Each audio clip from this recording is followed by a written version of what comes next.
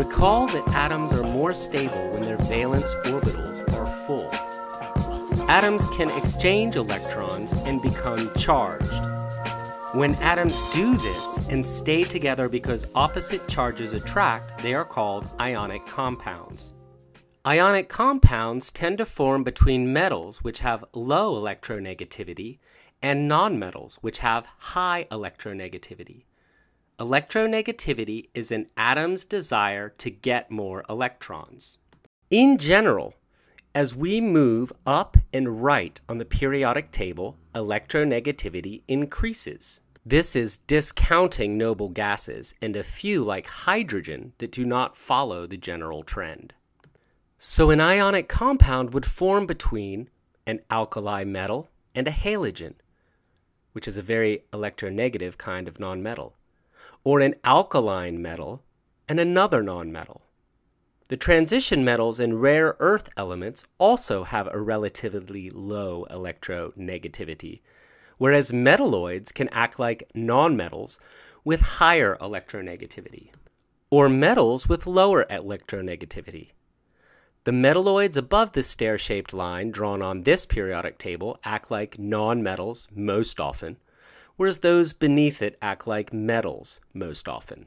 There is another kind of compound called a covalent compound, or molecule. Molecules form when two atoms on the right side of the periodic table, usually nonmetals, with relatively similar electronegativities, share electrons to become stable. The shared electrons act as if they belong to both atoms and increase the stability of all of the atoms involved. Water is both a property of life and a molecule. Here is how it forms. Notice, shared electrons make a new orbital and circulate around both atoms. Oxygen and two hydrogens share electrons. We can use a Lewis dot drawing to illustrate this. We would draw a structural formula like this, where the line represents one pair of shared electrons between each hydrogen and oxygen. Atoms can share electrons evenly or unevenly. Oxygen is more electronegative than hydrogen, so it shares unevenly.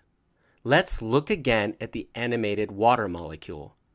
Oxygen takes the electrons most often, so it becomes the negative side of the molecule.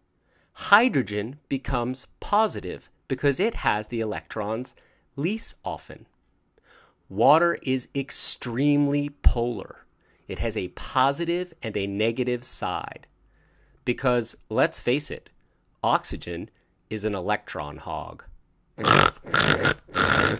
Give me your electrons!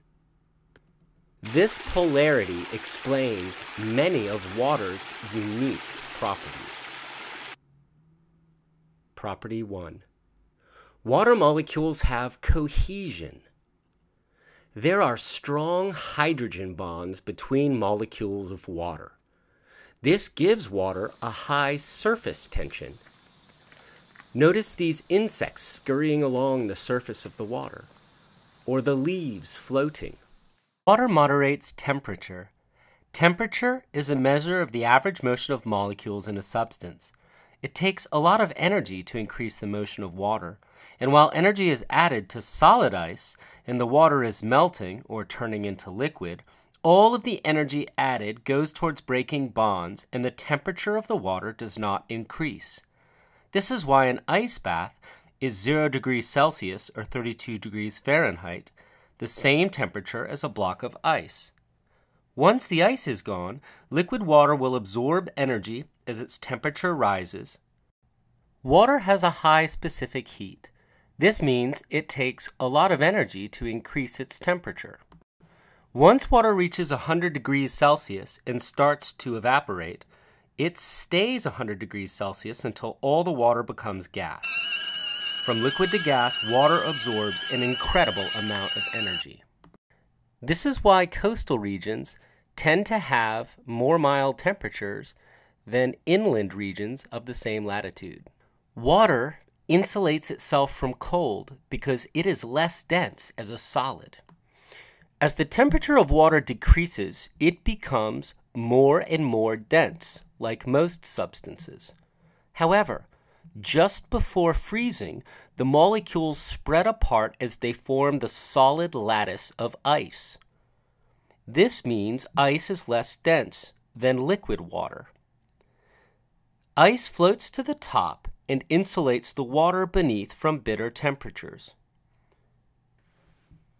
This means when the top of a lake freezes, life can still survive beneath the ice. Finally, the incredible polarity of water causes ions and other polar molecules to dissolve in it.